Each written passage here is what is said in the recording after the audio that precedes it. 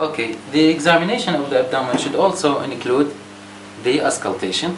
Really, in the auscultation of the abdomen, one should listen for bowel sounds, and one should listen for the arterial bruit, and for friction rub, and for venous hum. Really, the following points are suggested to be auscultated. First of all, one should listen over a McBurney point. The McBurney point really is a point between lateral 1/3 and medial 2/3, over which stethoscope should be applied, and listen for bowel sounds. Really, the comment here about the bowel sound, you have just to comment whether the bowel sound is present or absent.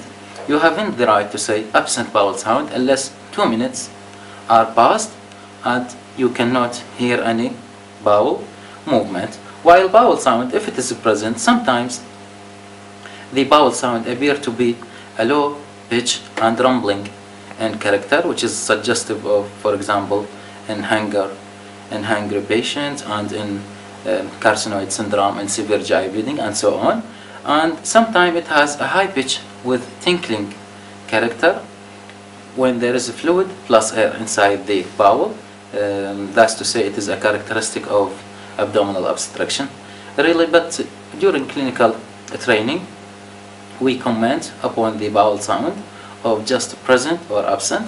You can also comment about its presence of whether it is a low pitch, high pitch, tinkling in character, or rumbling in character, and so on. Then after this point, you have to check over the right hypochondrium for the presence of hepatic friction rub and hepatic bruit. Really, bruit means systolic murmur that is discontinuous, not continuous, but well localized, and may be heard here due to, for example, AV malformation or hepatocellular carcinoma. Friction rub occur due to perihepatitis here, whether due to inflammation or due to malignancy. After that, one should listen over the left hypochondrium for splenic bruit and for splenic friction rub. Really, splenic bruit here may suggest also AV malformation, and the friction rub may suggest perisplenitis. After that, listen over the umbilicus for venous hum. Venous hum is different from hepatic bruit in that the venous hum is also a murmur, systolic murmur, but it is continuous. The origin of it is from the vein rather than from the artery, as in the case of hepatic bruit. Its presence here really suggests the presence of portal hypertension, and the sign here is called Kenaway sign. After that, listen over the umbilicus for abdominal aortic atherosclerosis for bruit, and also below the umbilicus for the bifurcation of the aorta. You may hear systolic bruit in case of atherosclerosis. After that, 2 to 3 centimeters above and lateral to the umbilicus here, listen for renal artery stenosis with the resultant bruit. After that, listen over the femoral vessel, also for the presence of systolic bruit, which assists in the diagnosis of generalized atherosclerosis. Lastly, in the auscultation of the abdomen, one should really practice what we call the succession splash. But before that, we have to ask the patient we have to ask the patient one question and to tell him that we are going to perform such a maneuver. حمادي بس راح اخض البطنك، ماكو مشكلة؟ اوكي. ايش قد صار لك من ماكل او شارب مي تقريبا؟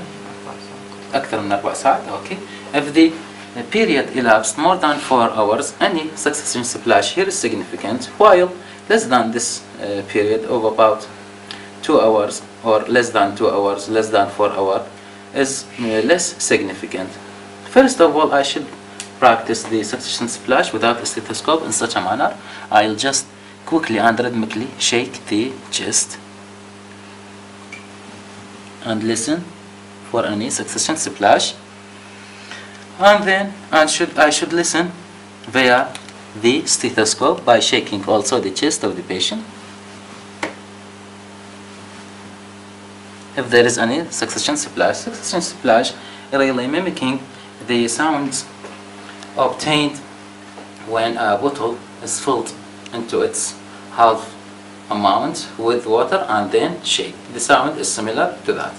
Once you finish the auscultation of the abdomen, you have to get a permission from the examination committee that you would like to perform genital examination and to check for the anus, rectum, and to perform digital rectal examination, check for hernial orifices, and lastly for the renal angle tenderness. Really, I'll omit all these issues and you can read about it in your textbook of clinical examination, but I'll show you the way of how to check for renal angle tenderness in such a manner.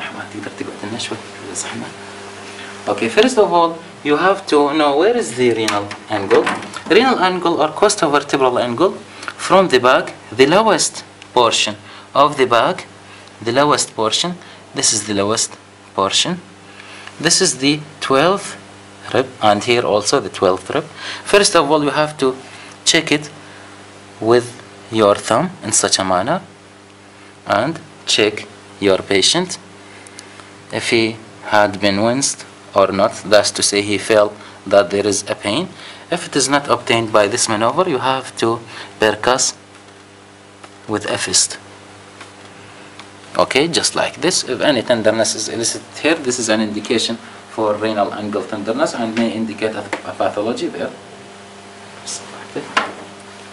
Okay, after that, we had finished the examination of the abdomen, and I am greatly thankful for your listening.